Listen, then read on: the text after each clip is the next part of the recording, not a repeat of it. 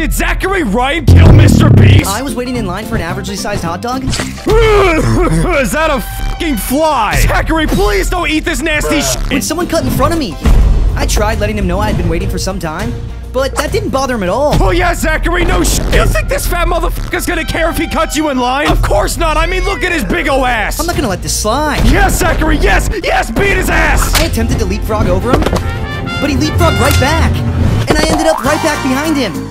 Since that wasn't gonna cut it, I called up the cops. What the fuck? The Chris Tyson! Excuse me, 911, I think I just found a fucking UFO. I informed them about his misbehavior, but they didn't care either. And called me a Karen. Yeah, Zachary, I don't blame him. All this shit for what, a fucking hot dog? There's only one other option left. I'd have to take him out once and for all. But turns out, this guy was actually MrBeast. And he cut the line in order to pay for everyone behind him. The only problem? Rules are rules.